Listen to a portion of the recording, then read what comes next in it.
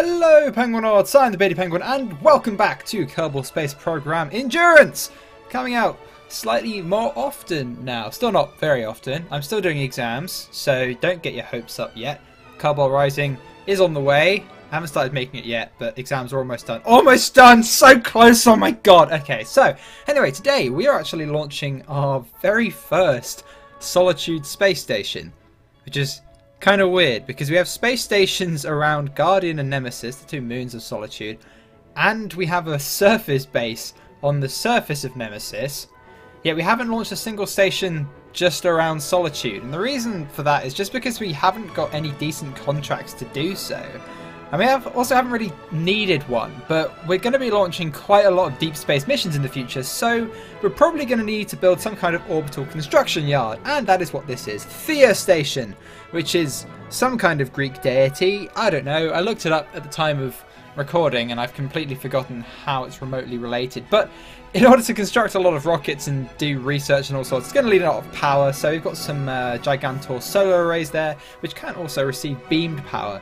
I think sometime in the future we might want to set up some kind of beamed microwave power relay, because with Archangel being as bright as it is, solar power is kind of overpowered in in the After Kerbin planet pack. So we could set up some solar stations, maybe a little bit closer to Archangel, and beam the power back in the form of microwaves. That could be pretty freaking awesome. We should have unlimited power on all of our spacecraft on the inner solar system. So that could be something interesting to do in future episodes. But sure enough, we reuse the first stage and of course the boosters of our rocket. I don't know when we're going to retire this rocket, but we will do it at some point. We get our space station into a really circular orbit, which I was quite proud of until I then fire the booster back into the atmosphere, which abruptly offsets the orbit quite a lot. But I was proud of it initially. But anyway, we're not just sending that station up on its own. We also need to send up a little spacecraft to act as a sort of a tug, because we get a lot of low solitude orbit contracts, but none of them really pay enough to justify sending a mission on their own, but together they're pretty worthwhile. We get a lot of rescue contracts and a lot of salvage contracts, so we're sending up basically a little space tug to go dock onto the station, and when we have things to do in low solitude orbit, we'll just use it. It's got a lot of Delta V because it's got a nuclear engine, it's quite small, quite lightweight, and it's got a bunch of Kerbal attachment system supplies on it as well, so it should be relatively useful. We've only actually got one Kerbal on the station because we do not need another research lab. We have, I think, 3 operational research labs right now and an extra one on Talos 1 around Guardian. But we do kind of need, as I said, a presence in low solitude orbit. So yeah, just the one Kerbal to conserve supplies. And to stop him going insane, we do actually have some habitation things on Thea Station. But just to make him stay up there for as long as possible, the class of Kerbal that we've sent up is actually a Scout, which is a type of Kerbal that USI colonization adds. And Scouts are essentially just really good at staying in space for a really long time. That's all they're good at. So he's going to be up there alone for an extended period of time. Hopefully he won't go insane and stage a mutiny like the Skylab crew did that one time. Although apparently it wasn't even mutiny. You get like conflicting sources as to whether they turned their radios off intentionally or whether they were actually given a day off. But hey, you know, usually the story is much better than the actual truth. I don't know if I'm more about a good story or the truth. I don't know. I sound kind of like a press journalist. I don't know what other kind of journalist is there. Anyway, so we used our slightly larger launch stage, of course using those vector engines, and this time we actually left a full fuel tank at the bottom of it, so we can use 3 engines to slow ourselves down, maintain control using those air brakes, and we actually save all the engines. So we pretty much perfected this massive launch stage now. So we should be able to launch much heavier payloads. This thing can get, I think, about 70 tons into low solitude orbit, so pretty nice for being fully reusable. Anyway, so we finally arrive at Thea Station and we deploy our tug. You're probably wondering though, Beardy, the tug is like the top tiny piece of the giant spacecraft, giant 70-ton spacecraft that you just launched into low solitude orbit. What the hell is the other piece for? Well, we'll explain that in a minute, but right now we're just making our approach to Thea Station. We did actually have a couple of communications blackouts while we were doing this rendezvous. I sort of cut them all out so you don't really notice, but we really should put a better communications network up. The last time we launched communications satellites was when we were still launching Frontier shuttle missions, which I guess we've kind of retired the space shuttle now, mainly just because shuttle missions take so much longer to do, and I have less time to record these episodes. They were a lot of fun at the time though, but you just get so little done. Like, you dedicate a whole episode to a shuttle mission. That's like the whole episode. So little gets done. I do actually kind of want to go interstellar in this series at some point and colonize another solar system. And that's something you might actually notice in the background. We've got this object enhancement finally working with other star systems, so you may actually be able to see a red star in the sky. Just a little hint for you there. Anyway, so on to what we're actually doing with this spacecraft. As I said, we get a lot of contracts for low solitude orbit, but none of them really add up to justify sending a mission there. However, we have 3 very lucrative salvage contracts for low solitude orbit. 3 components, all of which are quite heavy, quite large, and we need to return those back to the surface of solitude for a pretty decent payout. So I'll admit we did really overbuild this. Like, I used a lot of fuel doing these rendezvous just because we had so much fuel in this spacecraft and we kind of needed to burn it all off before we re-entered. Yeah, but I mean, we had the capable launch stage, and this is getting reused anyway. The launch stage got reused, so really it doesn't really cost us much to overbuild things nowadays because our rockets are reusable. So, you know, and actually if we launch, I think it's 40 tons into low solitude orbit, we get a bonus of 40,000 funds from our strategy.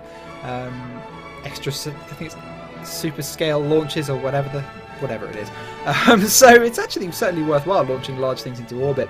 But we grab our first component, which was actually spinning. I was a bit worried I'd have to do an Interstellar sort of docking scene, and I do love the music to that scene so much. The dun dun dun dun dun. I used to jam to that when that film first came out. I kind of had an unhealthy obsession with Interstellar.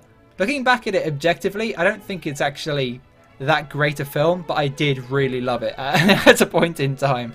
But our next piece of equipment is a giant communications dish, which takes a little bit more effort to get into the cargo bay. We have to sort of jiggle it about a bit to actually get the claw to grab it. But sure enough, we get it, and we've just got one more component to go head over and grab.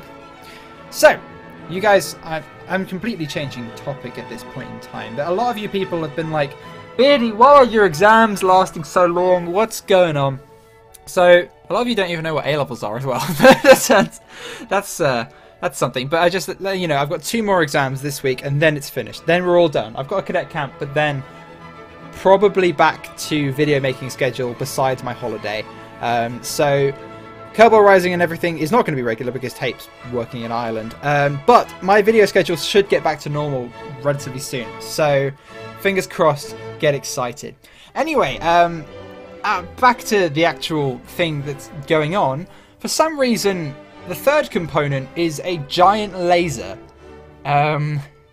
Yeah, I don't know why that's in the mod pack. I think it might be for power transmission. So, like I said earlier, beaming microwave power across the solar system. But yeah, so for some reason we're recovering just a giant laser beam from space. Not entirely sure whose laser beam it is, or who's paying us to recover it, or why it's in space. But you know, I'm not going to ask too many questions as long as they're paying. You know, we're doing some really shady stuff over the last 3 episodes, haven't we? It's all about saving up money for that demise mission, which is upcoming. Hopefully, probably not next episode, but the episode after. We will be building the spacecraft and heading off. The transfer window is arriving pretty soon, which is why we're doing all these essentially just sort of crappy little missions just to try and build up as much of a stockpile of funds as we can. Because once we send that mission to demise, we're just going to be rolling in funds. With all our strategies giving us money when we transmit science from new biomes and celestial bodies and everything, we are going to get a serious return of funds when we launch that mission to demise. Like, once we land, plant that flag, and return all those science experiments, we're just going to be set. Probably not for science. We will have to send some more interplanetary missions, and I do want to send one. I'll probably use the same spacecraft, to be honest. I do want to send one to the wasteland, back to Kerbin, and go check out the old destroyed Kerbal Space Center. That could be pretty freaking awesome. But But anyway, we land and we get our wonderful return of funds just fine. And now we're heading back to the Verne Space Telescope.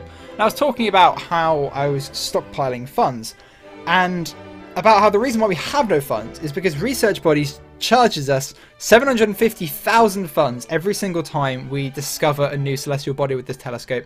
And a lot of you agreed with me that was just kind of dumb. Yeah, I didn't think to check the research body difficulty settings. I didn't realize that's what the settings did, just make it impossible to research anything because it costs so much. And when you're on the higher difficulty settings and you don't get any money from anything, that combines to make things really, really grindy. So I just turned off the cost. I keep sort of cheaping out in this series, don't I? I upped the fund returns, and now I'm turning off the research body's cost. But I kind of want this series to progress and actually go somewhere, not just me grinding. So what we're doing is we're using the Space Telescope to scout over the last 2 planets in the Kerbal system. First one was Eltos, what has now become of Elu, and the second one is Dres, or well, now it's called Drizzen. But look, it actually exists. Dres exists, everybody, and it's got a moon now. Look at that. If it has a moon, then clearly it has to actually exist, because you can't fake Dres landings on the moon when Dres itself has a moon. That's gonna... Oh, there's so many jokes there. Okay, if we ever send a mission to Dres, which I don't think we ever will because it doesn't exist, but if we do, that's gonna... I have to think of a lot of jokes for that. Anyway, so on to our final mission for today.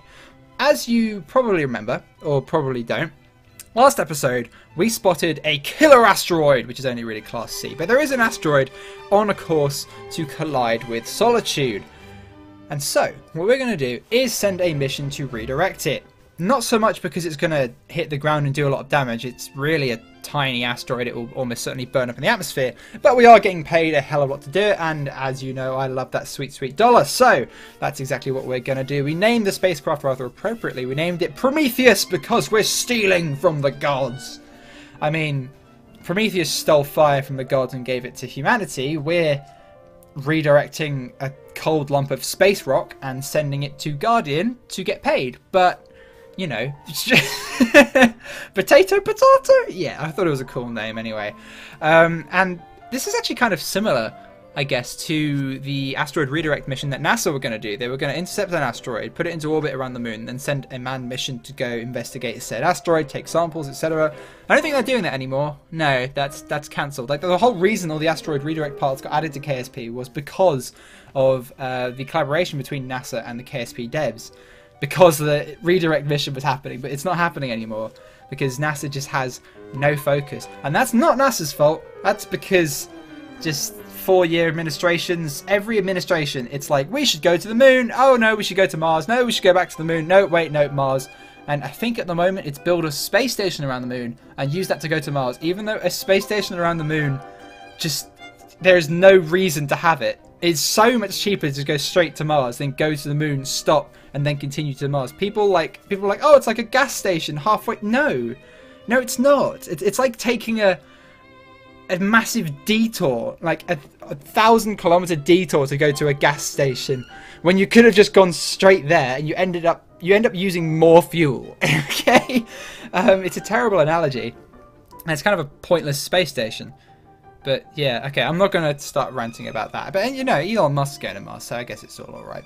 Anyway, so the thing about Solitude is that it's tidally locked to Archangel, the sun. So we had to launch at a pretty stupid inclination to even get something close to what this asteroid's heading in at. It's heading in a retrograde orbit at something like 70 degrees of inclination, or just something insane. So yeah, I really underbuilt this spacecraft. I had no idea just how much fuel it was going to take to A, intercept this asteroid, and B, actually redirect it and get it into orbit of Guardian. And as you see, we're having to do some pretty insane maneuvers here. We are getting some nice views of Solitude though. I don't think I've ever actually launched anything into polar orbit of Solitude before. Yeah, we just had no reason to launch something into polar orbit before. And this is close to polar orbit, so we get a nice view of the aurora, which is, it's pretty sweet actually. It's pretty nice. This is why I do like asteroid redirect missions, because you're just going to just insane orbits that you would just never go into otherwise, which is certainly interesting. And as you see, we finally get our alarm, and the killer asteroid has entered the system, except it's not really a killer asteroid, it's really quite tiny. But just look at that, look at the difference in distance that we're traveling. We're going like a tiny portion of our orbit, and it's going all the way into the system. It shows you just how fast this thing's going. We're gonna have to do a pretty hefty burn to actually intercept with it and catch it up. And this is the most expensive thing about asteroid intercepts, is just matching velocity with them, because they're traveling in usually at such high velocities. A fair few of you have probably seen the film Armageddon, and in that film they use the moon to gravity essentially slingshot around the back of the moon, and then that's how they manage to catch up with the asteroid without using too much fuel. One of the very few like scientifically plausible parts of that film. We do actually burn to make sure that our path is still essentially on a collision course with Solitude, so that we ditch that stage, and that stage is going to enter the atmosphere and crash. So we are sort of minimizing our the amount of space junk we're leaving. But finally, it's in sight, and the killer. No, it's still not a killer asteroid. It's it's like, yeah, it's like the size of maybe a small house. It's not really very dangerous, but it's going to be quite interesting. We should get some science, and we'll probably name it something cool in the next episode. Thank you very much for watching, everyone. I've been the Beardy Penguin, and I'll see you all next time.